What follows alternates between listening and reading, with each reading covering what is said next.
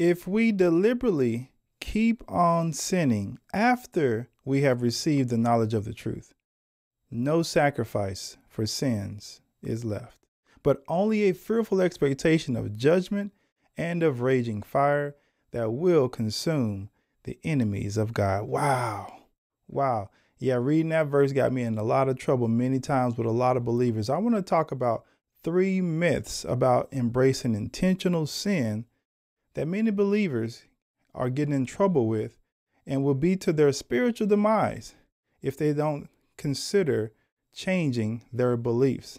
I want to talk about that at the end of this lesson, so don't forget to watch that. 3 myths that about intentional sin that we're missing. And this is kind of hitting on that door. Deliberately keep on sinning. So some of the questions we want to ask you in this lesson is, how is intentional and unintentional sin seen by the Father? Yes, that's a difference between unintentional and intentional. What sacrifice is there for intentional sin? What 3 myths has man created regarding sin, which I mentioned earlier? What is the condition of the believer who returns back to a life of intentional sin after becoming a true believer? And how does Yeshua teach believers to handle known sins in their life? You may be thinking, okay, that's me. There's some sins I know about that I'm intentionally doing. At the end of this lesson, I'm going to talk about what do you do if you find yourself in that situation. I found myself in that situation for many years. And so I want to share this from my heart to you in hopes that listening to these words will not just be interesting, but salvation bearing, because we are changing courses and repenting, returning back to the Father as we should. First, if we go back to the Old Testament, there were sacrifices offered. In Leviticus, we're going to look at different sacrifices offered for different people. The priests had sacrifices that they needed to offer if they were to sin unintentionally. It says in chapter 4, now Yahweh spoke to Moses saying, speak to the children of Israel, saying, if a person sins unintentionally against any of the commandments of Yahweh in anything which ought not to be done, and does any of them, if the anointed priest sins, bring the guilt on the people. Then let him offer to Yahweh for his sin, which he has sinned, a young bull without blemish as a sin offering. Notice it distinguishes this sin as unintentional, letting us know that all sins are not covered in this. And we go on to the whole congregation. The same is true. It says, now if the whole congregation of Israel sins unintentionally, and the thing is hidden from the eyes of the assembly, and they have done something against any of the commandments of Yahweh, and anything which should not be done, and are guilty. When the sin which they have committed becomes known, notice that's a key point. When they become aware of it, then the assembly shall offer a young bull for the sin and bring it before the tabernacle of the tent of meeting. We go very deep into this lesson because it also shows us how Yahweh sees sin and how he imputes different punishments or requirements for the sacrifices depending on who did it. So we have the priests, the anointed priest, the high priest, the whole congregation is sinning. We have the leaders when a ruler has sinned and done something unintentionally against any of the commandments of Yahweh, his God, and anything which should not be done and is guilty of his sin, which he has committed, comes to his knowledge. There it is again. When he realizes it, that was unintentional, he shall bring as an offering a kid of the goats, a male without blemish. Or if any one of the common people sins unintentionally by doing something against any of the commandments of Yahweh and anything which not ought to be done and is guilty. Or if his sin which he has committed comes to his knowledge, then he shall bring to his offering a kid of the goats, a female without blemish, for his sin which he has committed. Now, looking at those cases, you can continue to read on in that chapter, but what you will not find, and what is strikingly absent in these passages is, what about the offering for intentional sin? These are if someone accidentally, unintentionally did something and it came to their knowledge later. But what if they're actually sinning unintentionally? Why no offerings and sacrifices for that? Why is this absent? Well, the truth is, these sacrifices were not meant to cover intentional sin. The whole goal was for no one to actually commit a sin they knew was wrong. And that may be shocking to most because many believe that I'm a believer. I'm here now in salvation. I'm covered by his blood, and I still do these things. But he says there's no intentional sin. Sure, we're going to, based on where we're born, we're not holy enough to approach God. So we need to be covered and atoned for. But we should not be engaging in intentional sin. Why the absence? Because we see later in Numbers 15, anyone who sins defiantly. Now that word is translated differently depending on your translation. Defiantly here. Another says presumptuously. In essence, when you look at this word in Hebrew, it's with a high hand. It's with an audacious and audacity that says, I know what I'm doing and I'm going to do it anyway, although I know it's wrong. Whether he was native born or a foreigner, he blasphemes Yahweh and must be cut off from the people of Israel. Wow. Now we take blasphemy very seriously. Anyone who knows the New Testament passages that talks about anyone who blasphemes the Holy Spirit. So this word is blasphemy is strong because we want to stay away from it. But Yahweh equates this type of sin to blasphemy because they have despised Yahweh's word and broken his command. I despise his word. I love his word. Despise literally means you've hated his word. Notice he does not care what comes out of our mouth. The honor we give with our lips that says, I love you. I love your word. No, you're despising my words if you break commandments and you know that these are wrong. I've heard it said many times from friends, family members, and even myself. We've justified it about how I know, but I'm going to do anyway.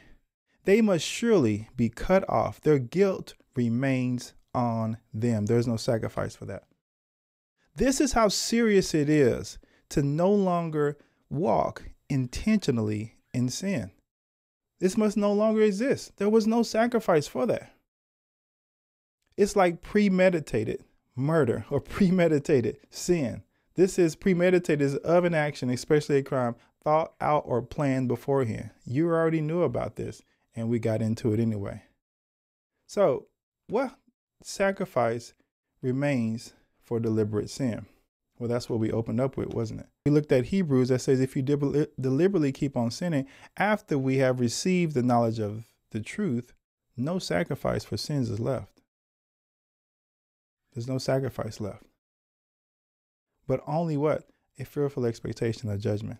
So in place of the sacrifice for sins, you're going to find a fearful expectation of judgment and of raging fire that will consume the enemies of God. Anyone who rejected the law of Moses died without mercy on the testimony of 2 or 3 witnesses. This is a serious thing. Now, I know you're probably thinking, well, that was Old Testament when I was looking at Leviticus, but we see it now in Hebrews. This is New Testament. Saying the same thing. You deliberately keep on sinning. Deliberately. Notice that word is put there in opposition to unintentionally. Stop thinking that you're okay. If you're living and walking in sin, we should be in fear. Why? Because there's nothing else to expect but it's fearful expectation of judgment if we're doing this. God cannot be mocked. God cannot be mocked. I always like to say this phrase, he's not our mom and daddies. He's not our teacher and authority. He's not our bosses. And I say that because we get over on people all the time, don't we? Right? We can trick people. They can't read our minds and our hearts and intentions. They really don't know the depths of our lives, and we can deceive people easily. But I can tell you one thing, you can never mock God. Paul says, do not be deceived. God cannot be mocked. Why did he say don't be deceived? Because some are. Thinking that they're actually getting over on God. They're mocking God and saying phrases like, I'll change later. Who said you're going to be here later? Don't mock him. I know what to do, but I'm not going to do it until another time. And all these little phrases we give ourselves. Don't be deceived. Why? A man reaps what he sows. Whoever sows to please their flesh from the flesh will reap destruction. And whoever sows to please the spirit will reap eternal life, it finishes. God shows no favoritism with this. I'm humbled when I see some of the greats in the scriptures, whether it be Abraham or Isaac, Jacob, Moses, when he hit the rock, when he was told to speak to it, couldn't go into the promised land. I mean, on and on and on. I'm like, this is Moses. This is your boy. This is the one who has the most humble heart and you used to save. He said, it doesn't matter. You reap what you sow, and God dispenses that judgment. David, a man after his own heart, couldn't build this temple. Lost his son to Bathsheba because of adultery. You reap what you sow. Don't think you're getting out of this clean and getting over on God by intentionally sinning. Some would say, but there's no condemnation in Christ. I had a conversation with a gentleman, and as soon as I considered this line of thinking, he quickly reminded me that there's no condemnation for those in Christ. So we're fine. Romans 8 says, therefore, there is no condemnation for those who are Messiah Yeshua. Because through Messiah Yeshua, the law of the Spirit who gives life, has set you free from the law of sin and death.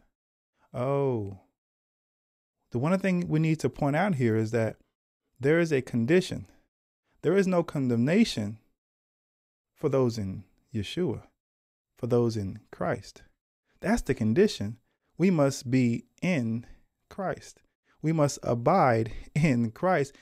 Then there's no condemnation.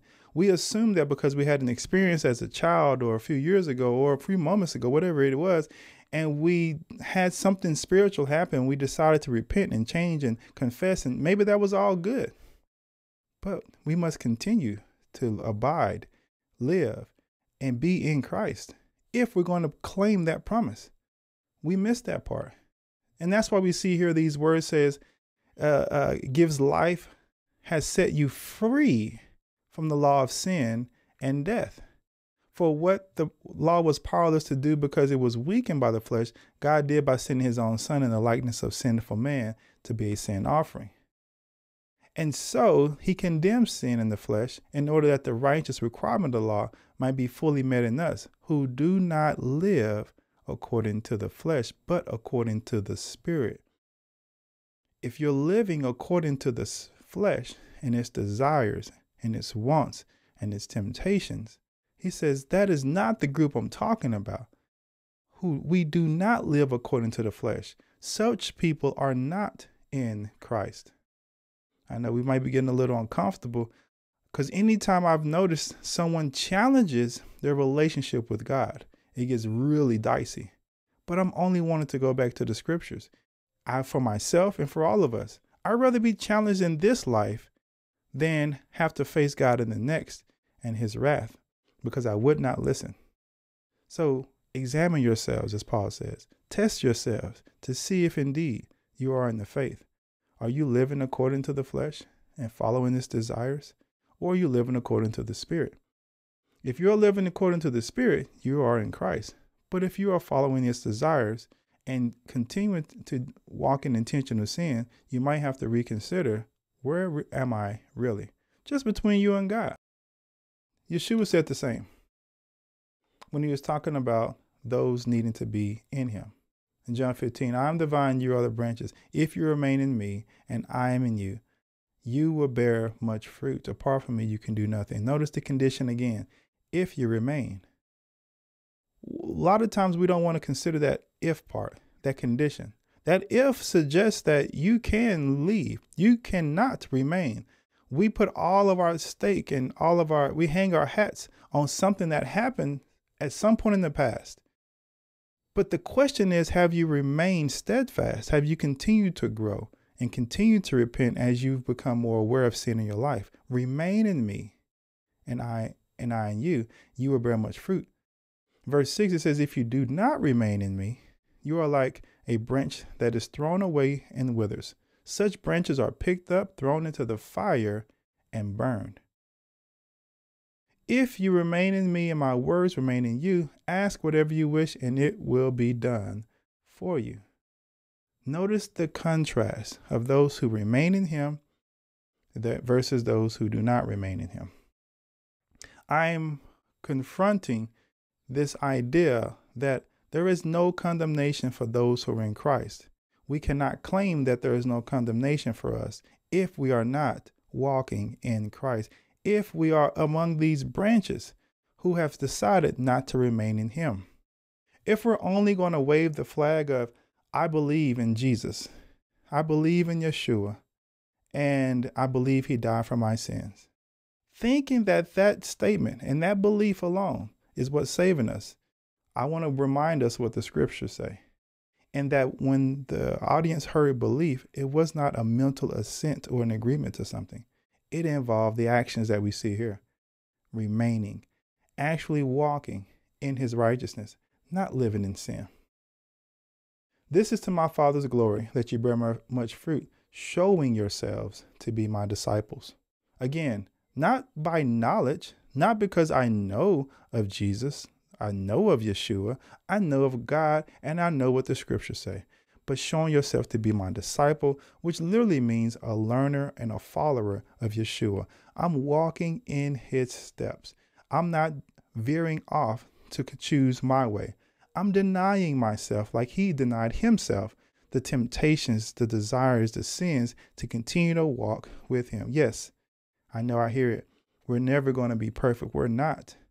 But God knows very clearly when we're choosing to be in intentional sin, and we know. So we can get into arguments with one another about, well, this is not what I was intentionally, and God, he knows. My job is to share as a messenger and let that sit where it lies.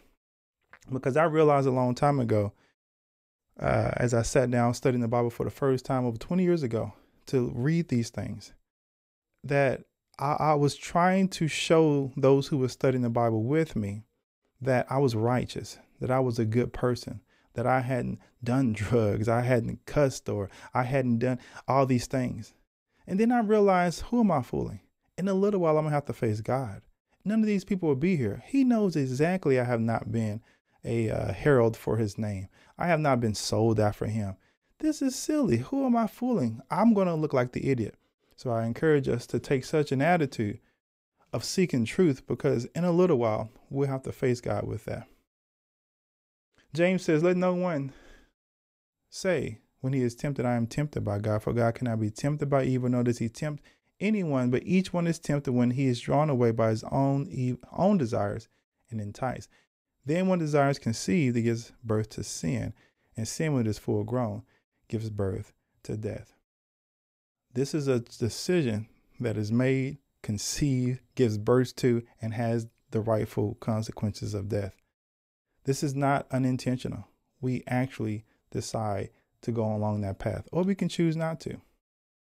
How much intentional sin is allowed? Like, how much can I actually do and still be good, still be okay, right? Because I have this balance in my head that says I do about 90% good, and, I stumble here now and then, and I feel pretty good, and I give myself a proverbial pat on the back and say, I'm doing better than I did before. I'm doing better than most. Man, I'm doing great. Wow, this is amazing. But how much sin is allowed? 1 John 3 gives us an idea by saying, whoever abides in him does not sin. I'm just reading the scriptures. So someone I know probably gets mad at the message. I'm just reading the scripture. He just said anyone who abides, meaning to live, meaning to be in him, as we talked about, those who are in Christ, anyone who lives in him does not sin. So if you're chasing after sin, pursuing it, if it's on your mind and you're going after, he says, if you're living in him, you don't do that. Why? Because that's not where he's going. Completely different path. Whoever sins has neither seen him nor known him. So if any of us are saying, I know him, I know Jesus as my Lord and my Savior, I know Yeshua, I know his Torah, I know his law, and yet we are pursuing sin intentionally, he says, you're a liar. Little children, let no one deceive you. He who practices righteousness is righteous, just as he is righteous. Again, see, it's talking about not just believing, but saying, no, you practice this, you walk this out. He who sins is of the devil. What? John, we're not perfect. We're going to sin. Notice that he keeps making this explicit statement about if you sin. And he's likely not talking about unintentional sin, because we're all going to have unintentional sin. But if someone is deliberately, intentionally sinning, he says, he who sins is of the devil, for the devil has sinned from the beginning. For this purpose, the Son of God was manifested, that he might destroy the works of the devil. Whoever has been born of God does not sin. Does he need to say it again? For his seed remains in him. He cannot sin because he is born of God. He cannot. How much sin? None. None. At least no intentional, unless we don't know about it. So let's stop this conversation in ourselves and among each other that gives all kinds of passes for those, for ourselves and for others who are walking in intentional sin, completely doing things over and over again that we know do not glorify the Father. For we take his name in vain by doing so, claiming his character, but living something completely different. If you practice sin, you won't get in. Galatians 5, it says, Paul right here outlines some of the works of the sinful nature in case we needed to see them and get an idea of what they look like. It's not a comprehensive list, but it gives us a good idea. He says, now the works of the flesh are evident, which are idolatry, fornication, uncleanness, lewdness, idolatry, sorcery, hatred, contentious, jealousies, outbursts of wrath, selfish ambitions, dissensions, heresies, envy, murders, drunkenness, revelries, and the like. Yeah, I want to pause at the "and the like" part, because sometimes we look at lists, and if you want to sin, you start saying things like, the Bible doesn't say, and you're already in trouble. Because you're no longer pursuing what's right, you're pursuing what's wrong. You're trying to keep from doing what's wrong instead of pursuing what's right. He says all the things like this. See, in 2024, we've invented ways of doing evil. So they don't even make this list. He couldn't even imagine. We've invented new things. He says stuff like this too. Going on, of which I tell you beforehand, just as I told you in a time past, those who practice such things will not inherit the kingdom of God. It says it from the beginning to the end of the scriptures. Please, brothers and sisters, friends, family, whoever watches this, do not be deceived in thinking that we can continue to practice in any of these sins or those like them and think that we have an inheritance once we take our last breath. That we have nothing to look forward to but fearful judgment and the wrath of fire. As the scripture said, I'm not making any of this up. Those who practice such things will not inherit the kingdom of God. We cannot practice this sin. So, what 3 myths? 3 myths I want to discuss that many believers have connected to that are getting them in trouble when it comes to sin. The good news, if you're still listening to this, you still have time. But let's look at these 3 myths so we make sure this doesn't apply to us. Number 1, grace covers my life of willful, intentional sinning. Boy, amazing grace, how sweet this sound. We need it. Whether you're trying hard or not, your actions will not save you. Absolutely. And that's where grace comes in, because even at our best, even if we don't intentionally sin, we still need the grace of Yahweh in order to have any chance of approaching him. It's through the blood of Yeshua that even allows for that. It was burnt offerings and such that allow for it in the past, where they could come to God and say, I haven't done anything, but let me get this started, because my natural state isn't good enough. Since the fall of Adam and Eve, we got to get back right. Grace covers my life of willful, intentional sinning. I'm good. And we walk around in pride and our chins up in the air, committing sin that we know is wrong and still claiming the graceful blood of Yeshua. Be careful. That's a myth. Why? Because let's go back to the same verse we looked at earlier. But let's look at the last part of it. It was talking about if we deliberately keep on sinning after we receive the knowledge of the truth, no sacrifice for sins is left, but only a fearful expectation of judgment and of raging fire that will consume the enemies of God. Anyone who rejected the law of Moses died without mercy on the testimony of 2 or 3. How much more severely do you think someone deserves to be punished who has trampled the Son of God underfoot, who has treated as an unholy thing the blood of the covenant that sanctified them, and who has insulted the Spirit of grace? Oh, wow. So grace, the very grace that we're claiming is saving us, we're actually insulting. And the author here paints a very grotesque picture of one trampling the blood, the covenant blood that we claim, trampling on it by intentionally, deliberately sinning. I'm going to do it anyway because I have grace. I'm going to do it anyway because I have grace. He says, are you serious? Do you think you have anything to look forward on when you basically spit on the spirit of grace and trample the blood of the Son of God? You don't hear this lesson. The lesson that you hear often, the message is we're all covered, we're all happy, we're all in grace, live and whatnot. And we make mistakes unintentionally, did not know. But too many are just outright living intentionally in sin. I need to outline also that he's talking to believers. This is not talking about the world. Some of us love to look at how, yeah, they keep doing that and those over there keep doing that. He's only talking to the audience is believers. That's why he says they were sanctified. That means to have made holy. They were once sanctified. They had the sanctification. We hung our hats on, but they continue to deliberately walk in sin. This is not a good state in the end. Romans 5:20. But moreover, the law entered that the offense might abound. But where sin abounded, grace abounded much more. Amen. And we can stop there and celebrate. See, where sin abounded, which means grew and got more, so did grace. The more grace, the more I sin, the more grace. Right? What are you talking about? That's why I claim grace. So that as sin reigned in death, even so grace might reign through righteousness to eternal life through Yeshua the Messiah, our Lord. But we got to keep reading to make sure we get the full context of what he's saying. Because just a few verses down, he says this. What shall we say then? Shall we continue in sin that grace may abound? Oh, no. Oh, see, he cut that thinking off even before it developed. So we should continue in sin that grace may keep going. That person who's thinking like that is already have turned their backs and no longer is abiding in Christ, but they're living in their flesh and trying to find a way and an excuse and justification for why they can continue doing so. He says, certainly not. Certainly not. How shall we who died to sin live in it any longer? There's the same sentiment again. How is that possible? How can you continue to live in sin? Right? There may be an accident, there may be unintentional, but you're living in this moment to moment, day after day, week after week, whatever it is.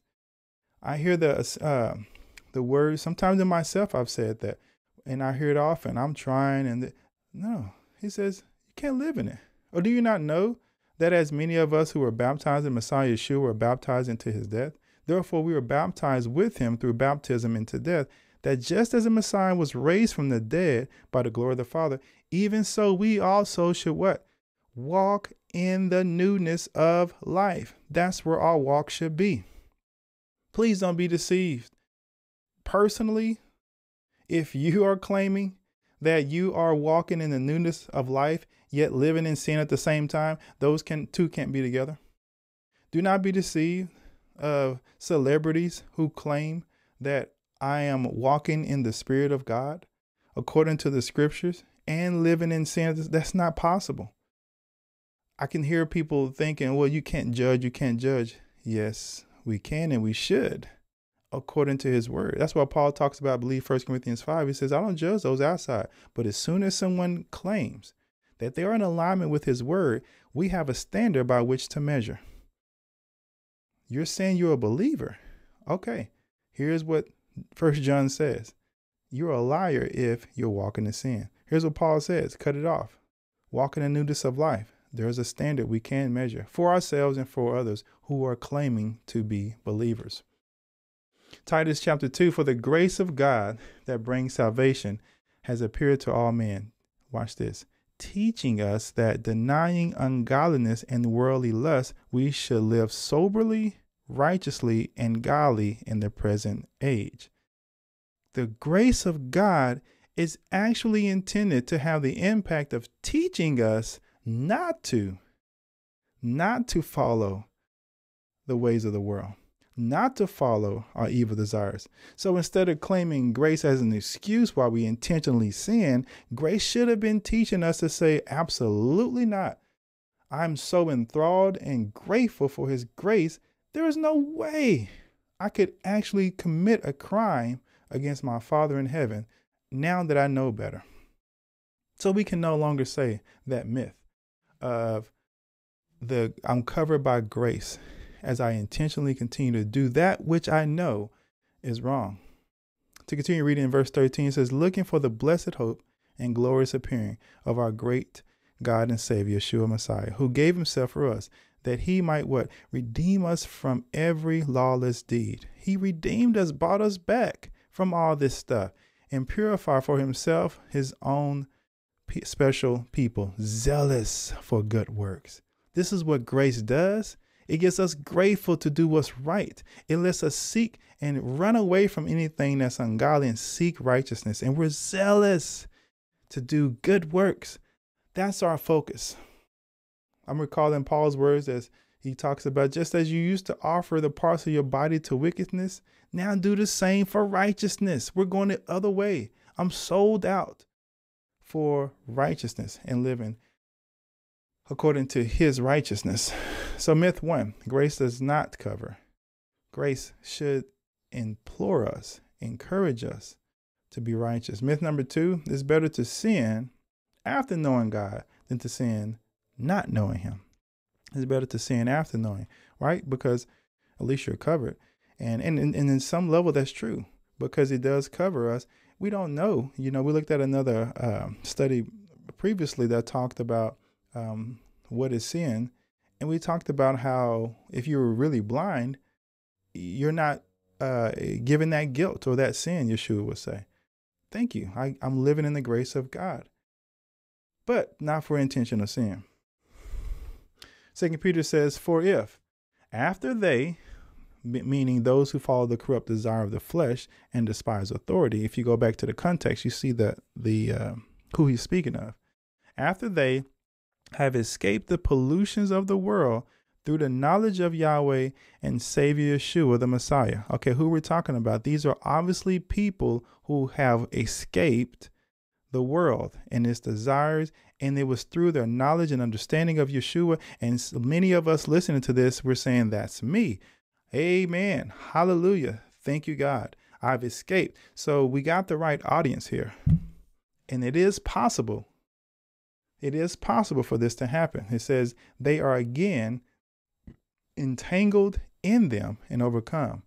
The latter end is worse for them than the beginning. For it would have been better for them not to have known the way of righteousness than having known it to turn from the holy commandment delivered to them. So this myth is not true. It would have been better for them not to know. It would have been better for us not to know. But now you know. Now you hear these scriptures right now. Now you've been in church. Now you read the Bible. Now you've seen it. Whatever your experience was, now that you do know, you're held accountable to that. And he says, picking up in 22, but it has happened to them according to the true proverb. A dog returns to his own vomit, and a sow, having washed, to her wallowing in the mire. What an image. This is not okay. I already know it's better that I know God. No, it's not. Now that you know God, you're expected to follow him according to what you have known. In Hebrews 6:4, it says, for it is impossible for those who were once enlightened. Again, talking about those who are sanctified, believers.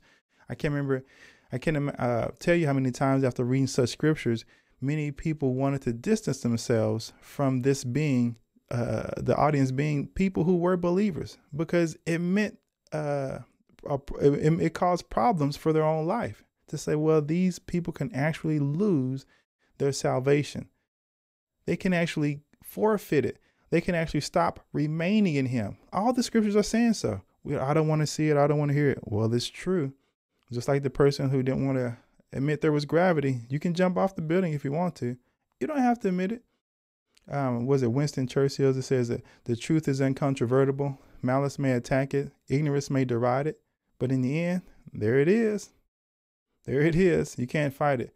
For it is impossible for those who were once enlightened and have tasted the heavenly gift and have become partakers of the Holy Spirit. This is believers here, right? Enlightened. They partakers of the Holy Spirit and have tasted the good word of God. Amen. And the powers of the age to come, if they fall away, to renew them again to repentance. Wow. Since they crucify again for themselves the Son of God and put him to an open shame. Now, I nor anybody I've talked to have been able to fully explain who are those who have quote unquote fallen away, the apostate, the apostasy, those to fall away. I don't know. But to know that there is a point where you can get to and not be able to return scares me to death. Well, I don't want to say to death, but it does give some sober warning. And it should be in each one of us that says this is a real thing. You can actually have tasted the enlightenment and the power of the Holy Spirit and all these beautiful things and fall away, reject it for whatever reason. Now, some may say it can be taken from you. No one can take away your salvation. And that's not applicable here, because we're not talking about anyone taking anything from us. We're talking about us forfeiting the grace of God by choosing to live a life that is not in alignment with his will and his grace. Matter of fact, it'd be considered rebellion, wouldn't it? For us to refuse to do what you know you're supposed to do. If you didn't know any better, it's like a child. How can they rebel against something that they didn't know was wrong? But as soon as you know, and you say to that kid, don't cross that line, they did that little toe thing and stick their toe out there and test it and all that stuff, that's rebellion. Even your heart to start to do that is your rebellion, even before you touch it. Mark 15:28 talks about transgressors. So the scripture was fulfilled, which says, and he was numbered with the transgressors. Now this word, if you go back to the Hebrew, because the Septuagint, which translated the Hebrew to the Greek, this word comes from Isaiah 53:12. And this is important because I want to connect what this word in Hebrew is actually saying. Therefore, I will divide him a portion with the great, and he shall divide the spoil with the strong, because he poured out his soul unto death. And he was numbered with the transgressors. And he bore the sin of many and made intercession for the transgressors. He was numbered with the transgressors. Notice it's in Hebrew here, because it's in the Old Testament with a different number. So let's connect. What is this word pasha? This word pasha, what does that mean from the transgressions? It means to rebel, transgress, or revolt. In the theological word book of the Old Testament, we get this definition. The fundamental idea of the root is a breach of relationships, civil or religious, between two parties. And that makes sense, because the whole point of Yahweh is to reestablish a relationship with us. It's to reconcile. It's to bring us back. And if there's a breach here, we have a transgressor or a revolt, a rebelling. It designates those who reject God's authority and his covenant. Just reject it. See, again, this is not being taken from us. This is being rejected by our words or by our actions and what we choose to do. That's why Romans 1, Paul says, because although they knew God, they did not glorify him as God. See, these guys knew him and they rejected him as transgressors. Nor were they thankful, but became futile in their thoughts, and foolish hearts were darkened. Now, last myth. Myth number 3, Yahweh desires a gradual reduction in sin, a gradual reduction. You know, man, I came from such a sinful life. I'm going to adopt this 10-step plan to get through this. You know, I'm going to slowly start. If it's sin, that's a myth. There is no 10-step plan, no 3-step plan to sin. You won't get that from scripture of saying, let me dial this sin back slowly and slowly. That comes from man. That comes from the programs that we may see here on the planet. But God didn't say that at all. You know what he said? He said, cut it off. If your hand causes you to sin, cut it off and cast it from you. It would be better for you to enter into life lame or maimed rather than having 2 hands or 2 feet, to be cast into the everlasting fire. And if your eye causes you to sin, pluck it out and cast it from you. It is better for you to enter into life with 1 eye rather than having 2 eyes to be cast into the hell fire. Now, these are the words of Yeshua telling us how to handle sin. That seems so insensitive. Just cut, this has been attached to me for a long, this is tough.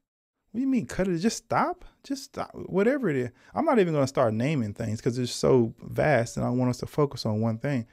But whatever the sin flavor is of the day, he says, cut it off. If it is a sin, there's no gradual dialing back of it. It's just a complete stop. Colossians, Paul says the same. Therefore, put to death your members which are on the earth: fornication, uncleanness, passion, evil desire, covetousness, which is idolatry. Because of these things, the wrath of God is coming upon the sons of disobedience, in which you yourselves once walked when you lived in them. We get the same language again. You used to live in them. You used to walk in them. Cut that off. Well, I'm trying. I heard one statement, a friend of mine said, well, you trying, you lying. A lot of times we like to hide behind that word trying. Trying leaves the back door open for us to still come out of. Well, I'm trying, you know how to, and if we're also struggling, yeah, well, we trying to, just cut it off. If God is that big and good, if he's in us and that he's that powerful, if the songs we sing are actually true, why does not he have the power to cut it off, to work through us and testify to the world about his power? I wonder if people are struggling with seeing Yeshua because they can't see him through us, because we continue to dabbling in sin back and forth and receiving the consequences for that. In Romans 8, we hear the same language. Therefore, brothers and sisters, we have an obligation, but it's not to the flesh, to live according to it. For if you live according to the flesh, you will die. But if by the Spirit you put to death the misdeeds of the body, you will live. This is death. This is not just make it lame. This is not a slow strangulation that says I'm getting it there. He says put it to death. Yeshua says cut it off. Nothing remains. In Genesis chapter 4, I'll go back here because God expects us to do this work. A lot of times, we pray that he take this away. And God is looking at us saying, I've already given you the power. You stop. And that's why he came to Cain, right? So Yahweh said to Cain, why are you angry when his brother offered a better sacrifice? He said, he got upset. Why are you angry? And why has your countenance fallen? If you do well, will you not be accepted? And if you do not do well, sin lies at the door, and its desires for you. But you should rule over it. You should rule over it. Stop making the prayers that God take away something that you won't make the step into taking it away.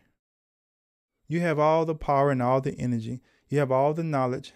There's no one forcing you. There's nothing. We want to wake up and no longer have a desire. Well, if that were the case, there would be no point in Yeshua saying deny yourself. Because deny yourself literally means say no to yourself. It's going to be there. You are not in sin because you have a desire to sin, because you have a temptation. You're still not in sin. You're good. It's your decision to commit the crime, commit the infraction that makes you guilty and in sin. So we can continue to pray that he takes the desire away. That'd be great and easy. But likelihood, he says, you got to do this work. He didn't take it away from Cain. He didn't take it away. Even Yeshua prayed, this cup be taken away. I don't want to go through the pain. Take the desire that I still feel this. Well, I have to deny myself and say no. And it's going to feel like death. Put to death, literally, those members of the body. Well, spiritually, put to death the members of our spiritual selves that are causing us to go into sin. Stop it completely. And we can't blame God. He's not answering my prayer. I haven't woken up with this experience that says I don't feel this anymore. That's not right. We have to put it to death. So, shall we continue sinning? Of course not. For we know that our old self was crucified with him, so that the body ruled by sin might be done away with, that we should no longer be slaves to sin, because anyone who has died has been set free from sin. We're done.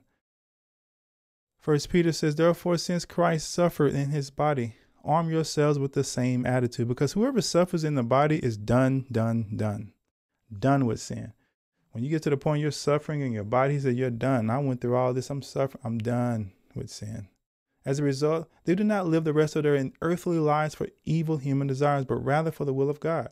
For you have spent enough time in the past doing what pagans choose to do, like living in debauchery and lust and drunkenness and orgies and carousing and detestable idolatry.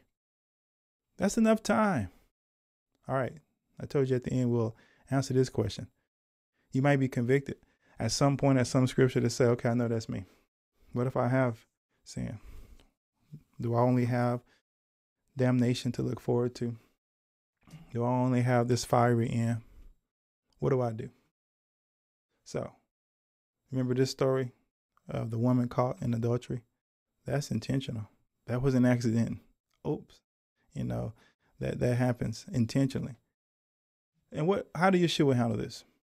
So they were using this question. They were trying to ask him a question. What do we do with this woman? They were trying to trap him in order to have a basis for accusing him. But Yeshua bent down and started to write on the ground with his finger. When they kept on questioning him, he straightened up and said to them, "Let any one of you without sin be the first to throw a stone at her." Again, he stopped. He stooped down and wrote on the ground. Let anyone, first of all, you know what he did? He said, don't you worry about what everybody else is doing. Everybody else got some issues. You just don't know about them.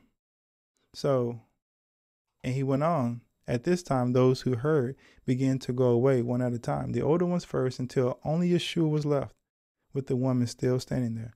Yeshua straightened up and asked her, "Woman, where are they? Has no one condemned you?" "No one, sir," she said. "Then neither do I condemn you," Yeshua declared. "Go now and leave your life of sin."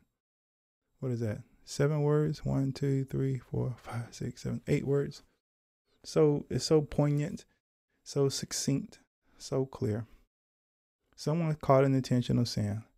She's still alive. She still has a chance. The word that he gave her, and I believe he's given to you and I, go now,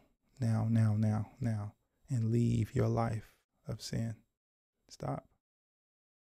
There is still hope. You heard this message. You know the scriptures and how God sees intentional sin. He says, stop and turn. One other story with a 38-year invalid. He allowed him to walk after 30 years. And after Yeshua found him in the temple and said to him, "See, you have been made well. Sin no more, lest a worse thing come upon you." Look at that. Sin no more. Same sentiment, same message. Stop sinning. In this case, it said for something worse happens. There was some things that was happening to him in this life because of his sin. Stop sinning. And there's other steps you want to do and pursue righteousness. And that was my last lesson about righteousness. But first, stop sinning. Stop doing intentional sin. There is still hope. But after hearing this lesson, you're even further convicted, and you're further convicted as guilty because now you know even more that how he feels about it from his text, from his scripture. Grace, the idea won't work. I know God and I'm covered by his blood. No, unless you're a body. Let's summarize our lesson. Yahweh makes provisions for unintentional sin. Amen.